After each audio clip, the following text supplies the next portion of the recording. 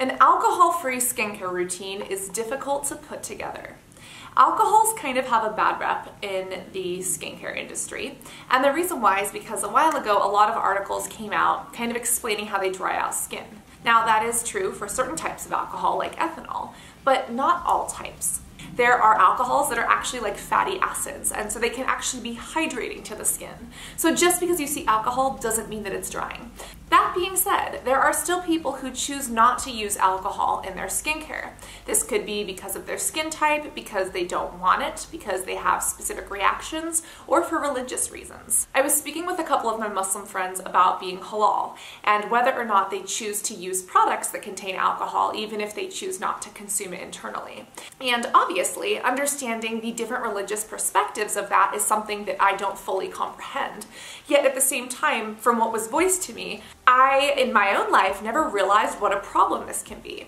There are so many different products that contain alcohols or have alcohol listed on the label. It can be extraordinarily difficult, if not impossible, for someone to find something that works for them and their skin condition. But I wanted to create an alcohol-free skincare routine that works well together, that is inexpensive.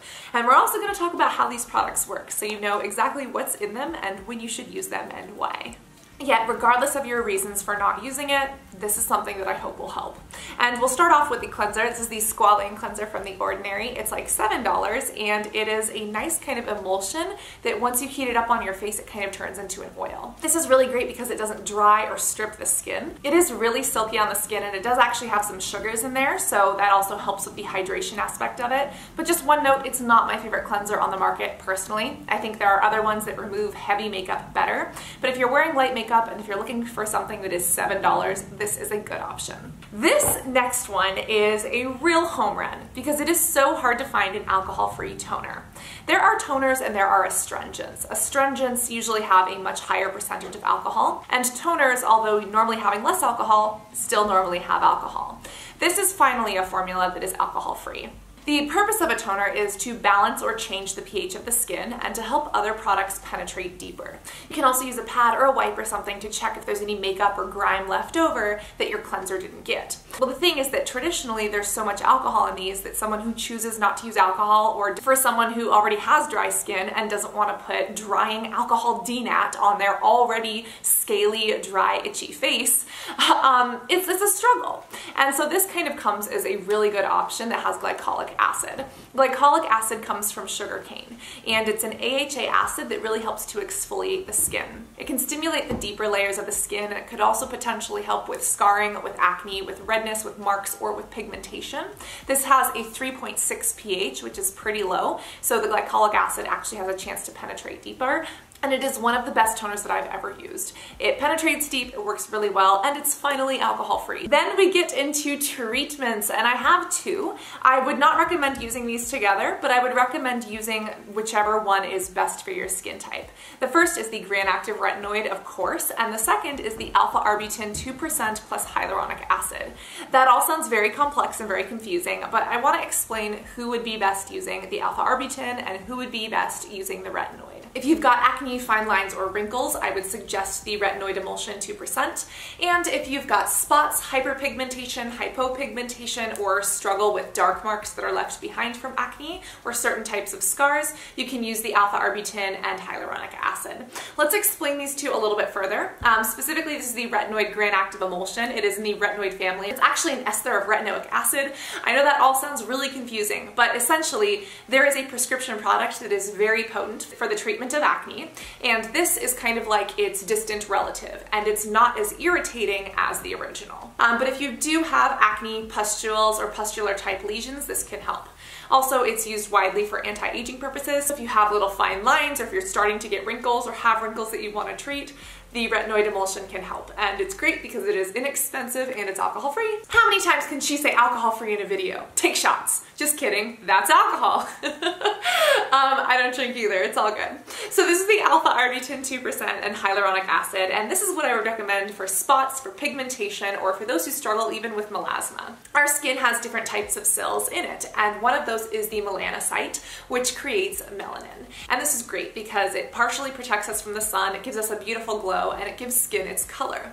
Unfortunately, sometimes when the skin is irritated in certain areas, such as from acne, from picking, or even from waxing like an upper lip / mustache, the skin can become over-irritated and start producing melanin in areas that it shouldn't. There's also hormonal changes that could cause melanocytes in the skin to start acting differently. For those who don't want those different patches of pigmentation, this is something that can help. The alpha arbutin is great because it penetrates deeply. It can sting a little bit, so just be careful. And then it's also got hyaluronic acid in it. Hyaluronic acid is a humectant, so it holds on to water and moisture, and there is water inside of this product as the first ingredient. And so that's great because it kind of helps the structural integrity of the skin and can even give it a little bit of a boost of hydration. Next, let's talk moisturizers. And the moisturizer that I have for you is actually a liquid. A lot of us are used to using a cream, and that can be great, but a lot of creams are created with cetearyl alcohol. This is again a fatty alcohol that is hydrating and moisturizing. But for those who are trying to avoid it, it's not really gonna be something you can purchase, now is it? That's where this stuff comes in. This is the amino acids and B5 blend from The Ordinary. Amino acids are what our body turns into proteins eventually, and they can actually be kind of hydrating on the skin. B5 is the vitamin panthenol, and it can actually be very nourishing to the skin. And the way these two are blended together, it's such that it can penetrate really, really deep. Our skin has multiple layers, and you can have just surface hydration, but be dehydrated deep down on the inside. This has these super tiny molecules, again, these amino acids that are so tiny that can get all the way down there. They can kind of rope in that hydration and lock it in. The other thing is that this goes on like a liquid, but it really absorbs so quickly and so seamlessly that it doesn't leave the skin feeling greasy or feeling anything overly saturated, which is nice. And if you're someone who likes the feel of a moisturizer and you want something on top of this, you can use another cream base or dimethicone base moisturizer on top of it if you so choose. Just make sure that you're reading those ingredient labels. If you are going out in the day, the one thing that you need to add is a sunscreen. This is the Mineral UV Filters SPF 30 with antioxidants, and it is a fantastic mineral sunscreen. This is great because for me, the flashback isn't that bad, and it's also 10 bucks. It is really hard to find mineral or physical sunscreens at a good price point. And on top of that, there are some of those sneaky hydrating alcohols that often make it into sunscreen products. Sunscreens usually also feel super greasy. I like that this one doesn't.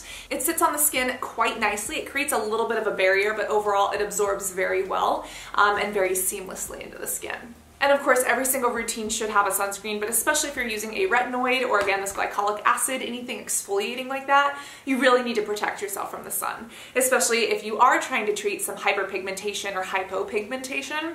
The sun is a major cause of some of those pigmentation variation issues. And using sunscreen is the way to go because prevention is easier than treatment. And if you're happy that there's finally a brand that labels its skincare as alcohol-free, make sure you give this video a and that you whoosh that subscribe button if you haven't already. And of course, my social medias, these products and more information are all listed below. I love you beautiful butterflies. Here's another video on The Ordinary's vitamin C you might enjoy, as well as this one. And I cannot wait to see you all in whoosh this video. Mwah. Love you guys. Bye.